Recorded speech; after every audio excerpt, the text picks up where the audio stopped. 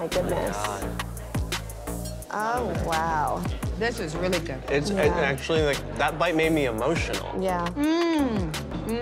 Next level. When I ate here a few months back, it was like a synthesis of your entire career, but it gave me that purity, and it's got so much balance and harmony going on that it's hard to describe unless you're eating it. Yeah. How would you describe your style, then? Is it a little bit of everything? I think it is. I mean, I just call it modern American seafood because I don't know what else to call it. Because, you know, like I have a French background, but then, you know, when I traveled in Japan and like when I saw what was going on over there, I just like completely like, it really messed me up for a while. You see the level of perfection that they try to attain over there, the way they treat fish, you know, all of that was so impactful for me. And so then I kind of started to bring some of that influence into the food. I feel the food right now that you're cooking is distinctly different than any other point in your career. Are you still after just perfect beauty?